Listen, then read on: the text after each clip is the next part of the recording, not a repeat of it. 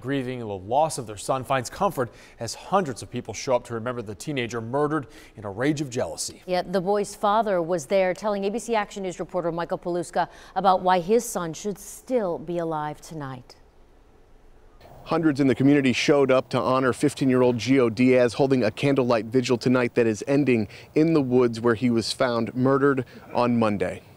Candles illuminating the place where Giovanni Diaz took his last breath. I hope my son, I know he's here with us, and not only in this community, but through the entire state of Florida.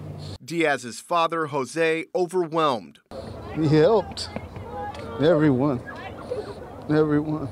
Polk County Sheriff Grady Judd says 16-year-old Dylan Murray lured Diaz into the woods, then beat him to death with a baseball bat.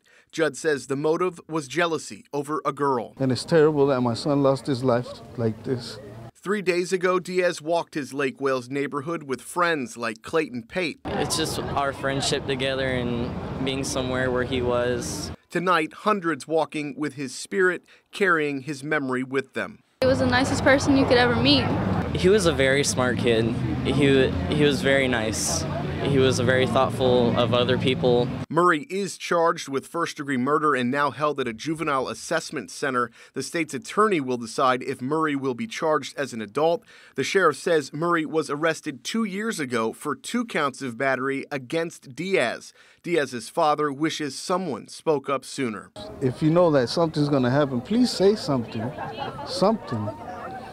A lot of these tragedies can be prevented. In Polk County, Michael Paluska, ABC Action News.